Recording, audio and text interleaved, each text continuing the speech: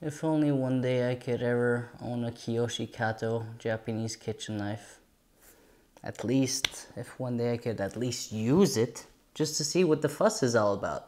What's up guys, and welcome back to the channel. My name is Franco Allo, and this channel is all about knife knowledge, reviews, unboxings, and head-to-heads. Today, a very special episode of Kiyoshi Kato finding its way into this kitchen. Is the knife worth the hype? Who is Kiyoshi Kato? Why should we care? Is it worth the price point?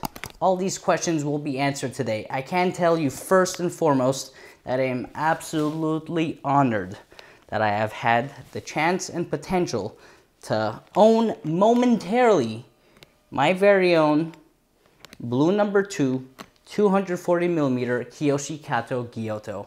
Now, the individual who sent me this knife does not want to be named. Rightfully so. They probably don't want to be harassed on the forums or in any groups that they're a part of, but I can thank this person enough, you know who you are, for sending me your Kiyoshi Kato.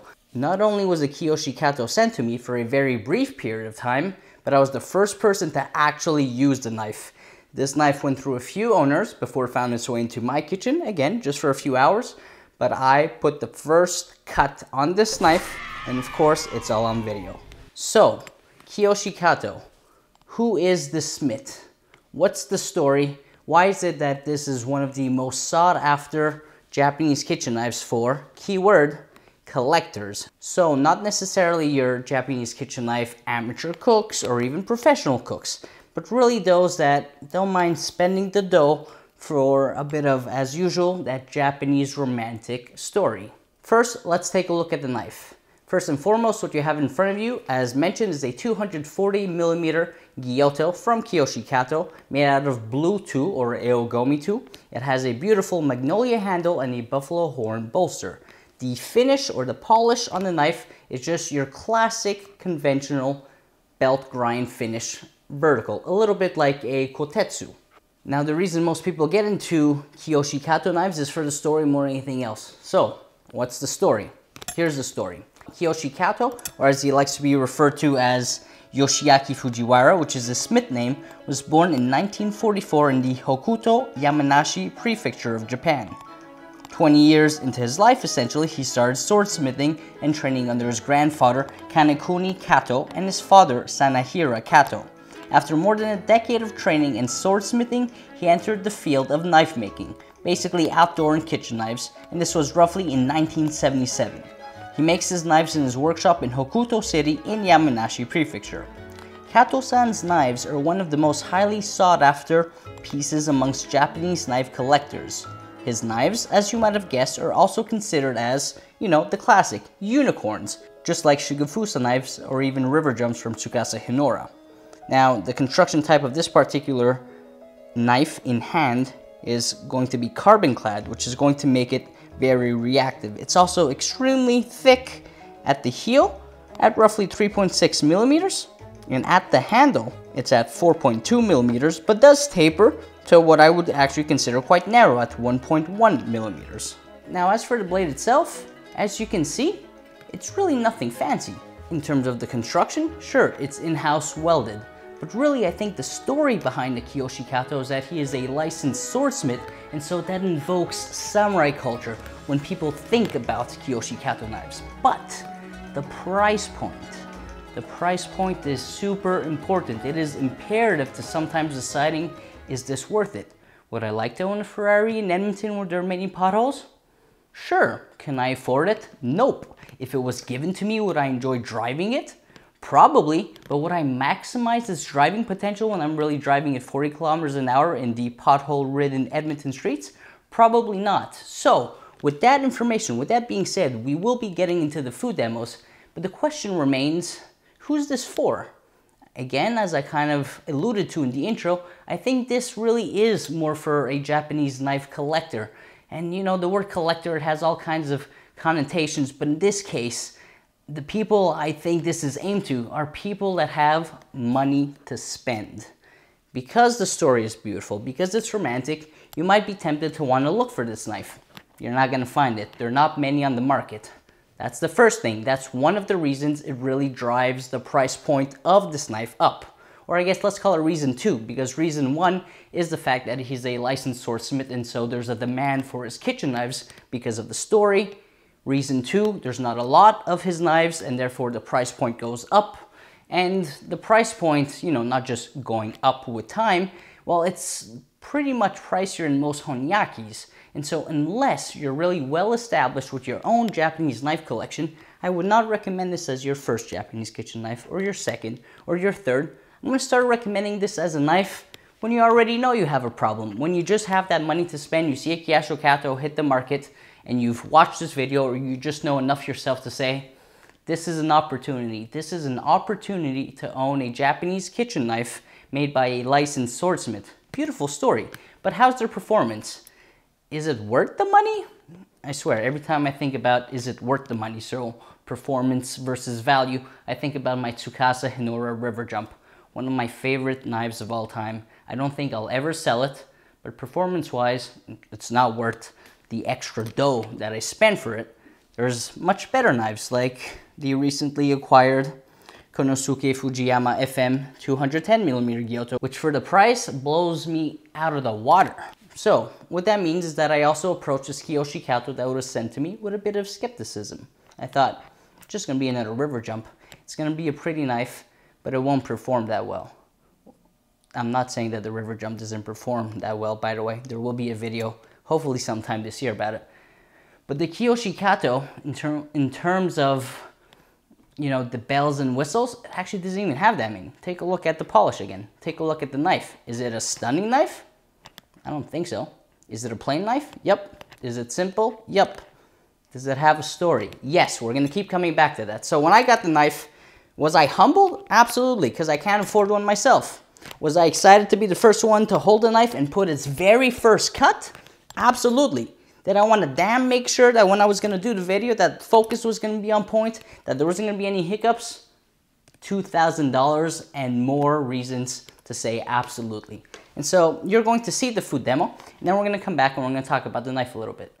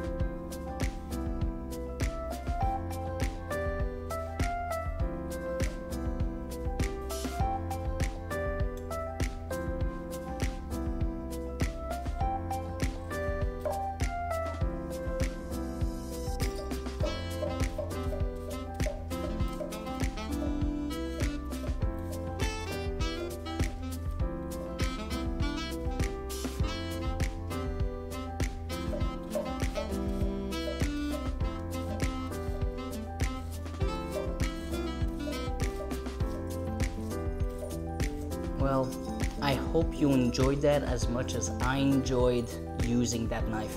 Because you want to know how I feel about that knife? Ever since it left this house, I can't stop thinking about it. Now I know it's about the story, but the price point is insane. But you know what else was kind of insane? Its performance. Its wonderful workhorse grind. How it felt in hand for a 240mm. The huge, beefy Magnolia octagonal war handle on a 5'4" frame just felt so comfortable in hand. Do I still recommend this knife? If you got the money to spend, go for it, because I can tell you that if I had the money to spend, I probably would go for it. Because there's a reason I keep thinking about this knife ever since it left my possession. It's because it performed better than I expected. It performed really, really well, in fact, not just better than I expected, because my expectations were pretty low. Again, I thought a knife at this price point, it's like, what can it do? Well, I can tell you what it can do. Somehow create an emotional connection with me. It felt amazing in all the right places. I don't know how else to say it. I love how reactive it was without necessarily kind of leaching its patina onto the produce that I used in the food demo. I love that I'm still thinking about it, even though I had it for such a short period of time. I didn't want to like this knife. I was just happy to have it. I was happy to be here making a video for you about Kiyoshi Kato, about a knife that most of you might never have a chance to get, about a knife that I'm still honored that I got even for just a few hours. So what's my conclusion? My conclusion is that it's 100% overpriced, but it performed well. Did it perform in the $2,000+ mark? No, like, that's not equatable. The graph in terms of value and performance, right, as say performance is on the x-axis and cost goes up, well, the graph kind of does this. It plateaus at some point. So for $2,000, if this was just a data point, it'd be on the plateau section of, well, you're not really getting more for the amount of money that you're spending. But I still think about it. I think it performed really well on even some typically difficult to cut produce, like cherry tomatoes. And so that's all I gotta say. I can't really tell you a whole lot more. If you have any questions, please let me know in the comments below. Again, you know who you are who sent this to me. Thank you. If I can ever get my hands on a used Kiyoshi Kato, I probably will, just to add it to, keyword, the collection. Because that's what I am. I'm a Japanese kitchen knife collector and collector of also other kitchen knives that aren't just Japanese. But this one spoke to me. I did not want it to speak to me. Trust me, the last thing I want is to think that somewhere down the line I'm going to spend $2,000 plus Canadian to buy one kitchen knife, when that's the equivalent of even something like 6 Takedas, which are fantastic performers for the price. And so I'm not comparing Kiyoshi Kato to Takeda, by the way. It's a different story. But the story's romantic, and sure, maybe it appeals to me. But what appealed to me the most is the fact that when I'm in the kitchen, which is where I'm at 80% of the time when I'm not at work, it was an absolute joy to use. It cut through, it flew through produce like it was a laser, but it's a workhorse, which made me feel like I didn't have to treat it as delicately as my single bevel knives or my Shirogami 1 knives like the Fujiwara Maboroshi Santoku, which is just chippy. Even the Denka's chippy. And you all know that Denka Gyuto is my favorite knife. This is the knife that I would use if I needed to do heavy prep. As a home cook, I don't do a whole lot of heavy prep. You know, the most I'm in the kitchen is an hour at a time, and I'm literally making a salad because I want really nice, precise cuts. I think you get where this is going. I can talk about this for a really long time, but all I have to say is I'm in love. And so thank you for sending me that Kiyoshi Kato.